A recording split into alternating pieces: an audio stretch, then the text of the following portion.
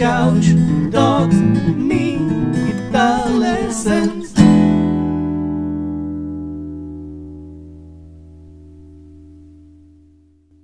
Hey there, LickNRiffers, how are you doing? Welcome to another awesome lesson right here on LickNRiff, in which we're going to dispel the mystery around guitar scales and modes. And I'm going to show you the most intuitive, easiest way of learning, understanding, hearing, and playing guitar modes without much effort. And the way we're going to do it is to go completely the wrong way about it. Because the right way to learn scales and modes is supposed to be through theory. But that's a huge source of confusion and frustration for most players, because how are you supposed to understand the theory behind the modes? How are you supposed to calculate the modes and which note is out of place inside the scale if you're not yet used to them? So what I'm going to do is I'm going to get you used to the modes first, and then you'll be able to understand them better because you're going to be able to hear them. Each mode has a very distinct sound. And even when we're talking about the minor and major scales, those are also modes. And that's the important thing to understand here. Modes are basically just minor and major scales, and each mode has one note out of place. The Locrian mode has two notes out of place, and we're going to leave that to the end of the lesson. So the way I suggest learning and memorizing the scales first is to use the good old pentatonic scale as our basis. Now bear with me here. I know that the pentatonic scale tends to box people into itself, and then it's hard to get out of it. But if you use the pentatonic scale as a basis, because it's really easy to understand,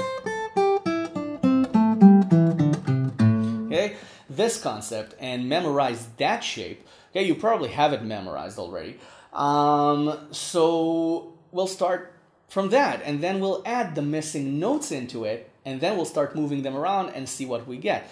So the pentatonic scale can be both a minor pentatonic scale and a major pentatonic scale. For example, if we're playing it on 5 and we have 8-5, 8-5, 7-5, 7-5, 7-5, 8-5, then we have an A minor pentatonic. Okay? But if we want an A major pentatonic, then all we have to do is take the 5 and have it as our second note, meaning we go down 3 frets and start from there. So the 5 is our second note. So we have 2-5 on the 6th string. Okay, you can start from 5 and then go down. So it's 5, 2, 4, 2, 4, 2, 4, 2, 5, 2, 5. And that's the major pentatonic, the A major pentatonic. So 5. See? Okay, that means that this is also a major scale somehow, right? The second note of the scale is the major key. So this, the A minor pentatonic scale, is also the C major pentatonic scale. Okay, see? And the A major pentatonic scale is also the F sharp minor pentatonic scale. Okay? So each pentatonic scale is actually two scales. It's a minor and a major. And that's the important thing to understand about any scale. And that's the key to understanding what we're going to do here. Because we can move the same shape 3 frets down or up and get its minor or major equivalent. And that will help us memorize the modes. So again, we have A minor pentatonic on 5. And we have A major pentatonic with 5 as its second note if we start on 2. Okay, but we can start on 5. Okay, we can start with the root note. Okay, but most people would prefer starting with 2. Okay, Okay, just remember that this note is actually the root for the equivalent relative minor scale. Okay, so that's for the pentatonic. Okay, so you probably know this scale already, this shape. So this is actually missing two notes. And if we want to play the full major or minor scale, we need to add 7 on the E string, so we get 8, 7, 5. 6 on the B string, so we get 8, 6, 5. Okay, so we get, and 4 on the third string, so we get 7, 5, 4. Okay, we also have 8 on the fifth string, so we have 8, 7, 5. And the same note we added on the E string adds itself on the E bass string. So 7 on the sixth string as well. So 8, 7, 5. Okay, so we added two notes, okay, in different octaves. So it's 7 and 6 on strings 1 and 2, 4 on the third string, and 8 and 7 on strings 5 and 6. This, okay, this is the same note as this, an octave apart, and this is the same note as this, 2 octaves apart. 1 octave apart is the 4. So, okay, these are the notes we add. So you practice this and you have the full minor scale.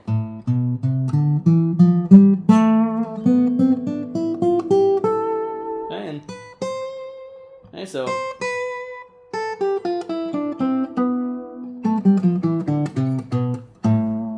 and now get used to this. If you take this 3 frets down, you have the A major scale. Exactly the same shape. Okay, so sounds major, right? Okay, listen to it.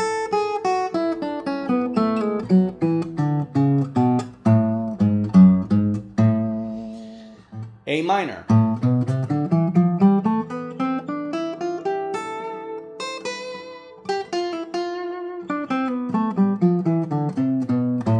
A major.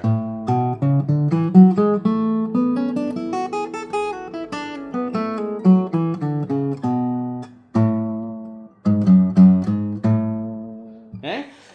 And of course, this is also F sharp minor and C major. Okay, and F sharp minor. Okay, so you see how by adding the missing notes you get the complete scale, you get the full scale. So practice this, okay? If you need to practice this, stop the video and practice this, because you need to learn to hear the difference between minor and major. Okay, and you don't have to run over the scale all the time. You can create music right away with it. Just play the notes out of sequence.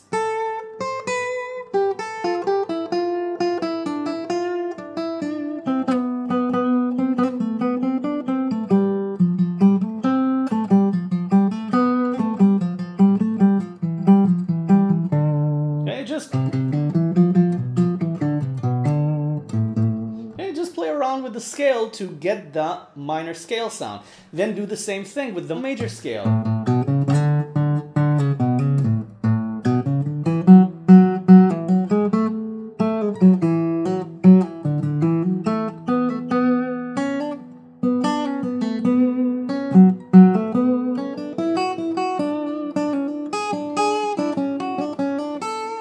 Okay?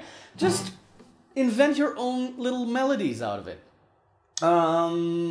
Just make sure you keep a good rhythmic sense, and if you have a nice groove, then the music will practically create itself as long as you just use the scale notes.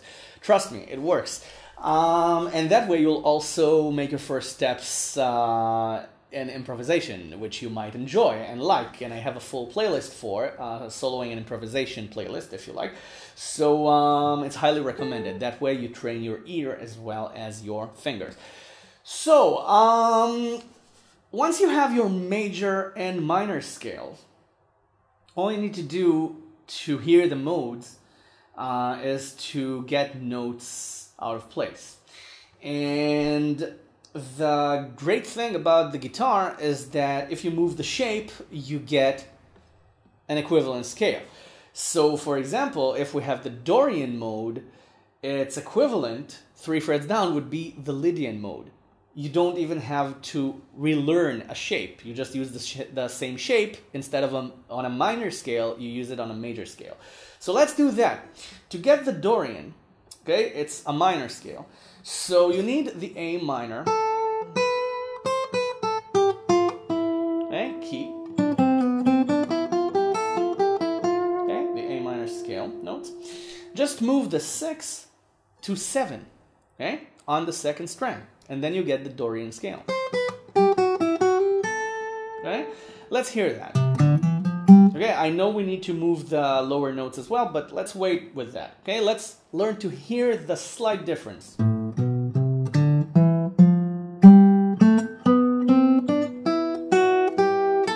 Okay, instead of you have, suddenly you have a major sound instead of the minor sound.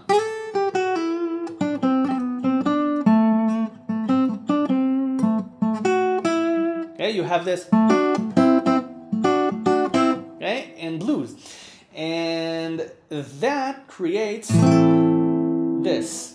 Okay, you have A minor, and instead of D minor, which is the natural D chord in the scale, you have D major. Okay, which creates a hopeful, optimistic sort of sound. Okay, so if we want to move the lower note, then instead of 8 on the 5th string, we'll play 4 on the 3rd, which is the octave of this. So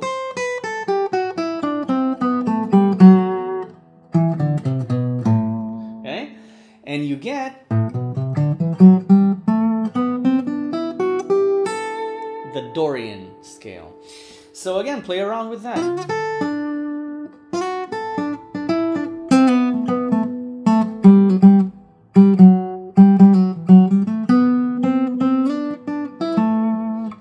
And if you like, just put an A minor D vamp in the background if you have a looping device. Okay? Okay, and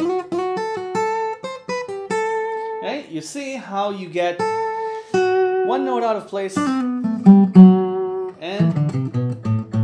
it's still a minor scale, but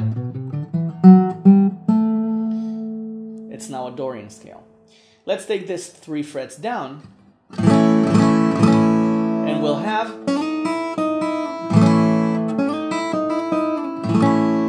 a Lydian. Okay, because this is the note we're moving. Instead of 3 on the 2nd string, okay, we have 4 on the 2nd string, and now we have this, exactly the same shape. Let's start from A, okay, so we can hear the major sound.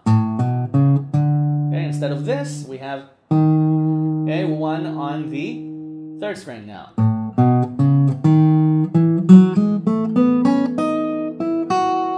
Okay, so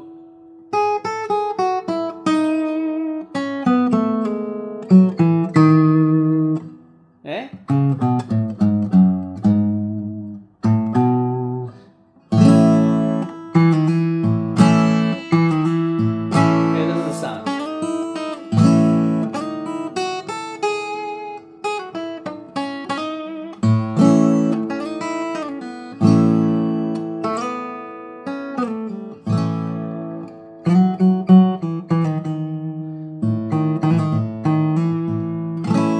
This is the Lydian sound.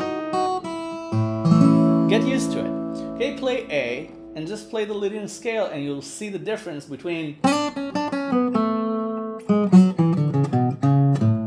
okay, a normal major sound and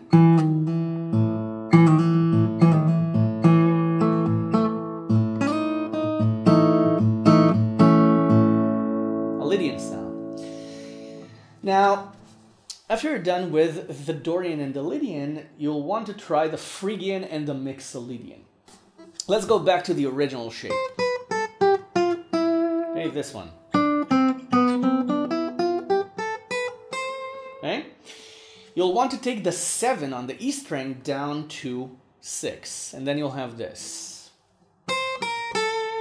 Okay? Now this might immediately sound familiar, it might sound Spanish to you, and that's right, because in Spanish music you have the Phrygian scale. Okay? So that's probably the easiest one to recognize right away.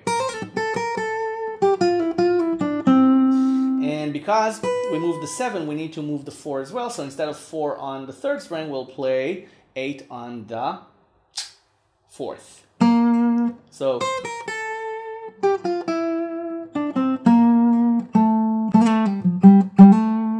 okay, so you also have the 6 on the 6th string, because if you move the 7 to 6 on the E, the high E string, you have the same on the low string. So you have 8.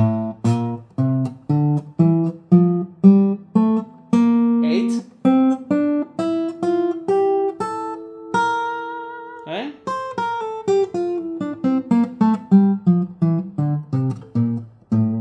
And this is the Phrygian scale, and it might sound immediately familiar, as I said.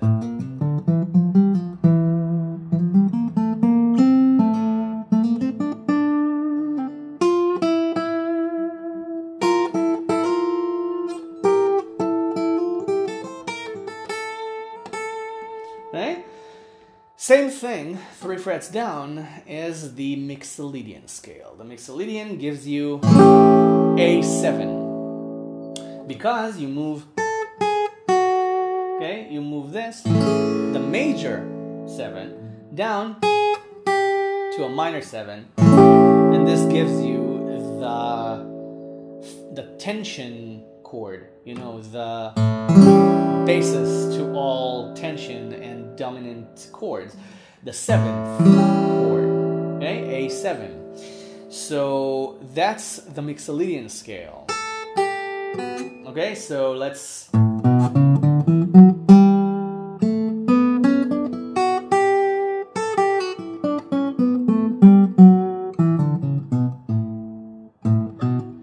okay, now you might be hearing the minor still, so start from A, don't start from F sharp. Okay? Okay, it has a different ending. Instead of a pleasant ending, you have a strong ending, because that's the 7th.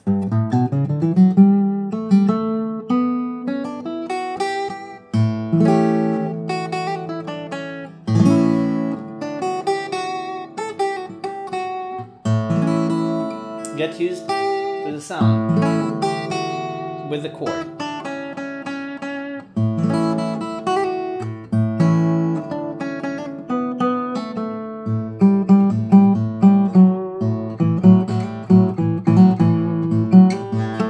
Okay, instead of the pleasant major 7, you have challenging sound. Okay, the strong dominant 7 sound. Okay, so that's the way to hear that. And believe it or not, we covered most of the modes. Now, you know the blues pentatonic scale, I hope. If not, this is it. Okay, using the flat 5. It's the pentatonic scale, adding the 8 on the 3rd string. Okay, it's 8, 5, 7. And also 6 on the 5th, so it's 7, 6, 5. Okay, and that's, okay, this is the flat 5.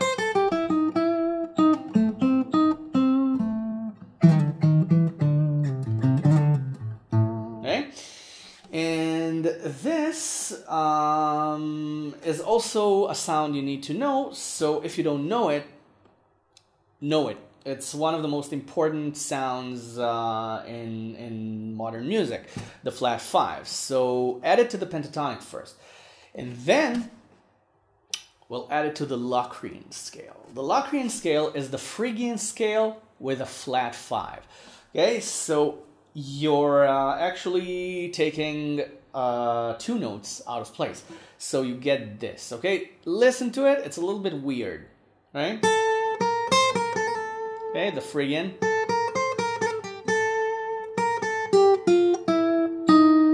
Okay, instead of this, you get this. Okay, you don't play both of them. I did it on purpose. Okay, so the note is this.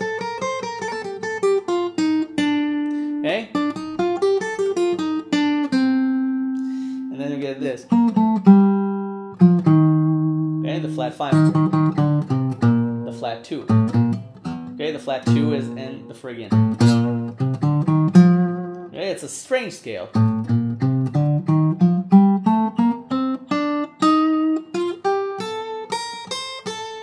Okay, and this kind of corresponds with the minor 7 flat 5 chord. Okay, the half diminished chord.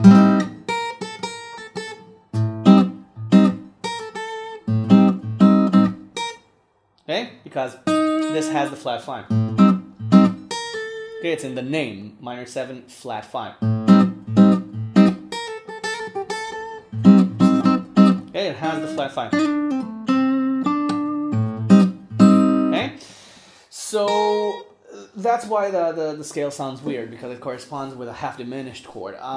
So we have the 6 on the E string, just like in the Phrygian scale, also on the E bass string, and also the 8 on the 4th string. Okay, but now we have 6 on the 5th string as well, and we have 8 on the 3rd string instead of 5 on the 2nd. So we get this.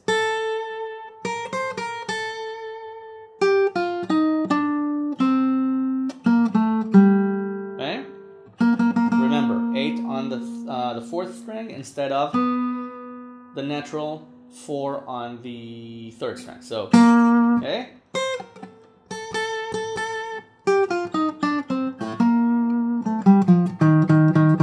Six on the 5th.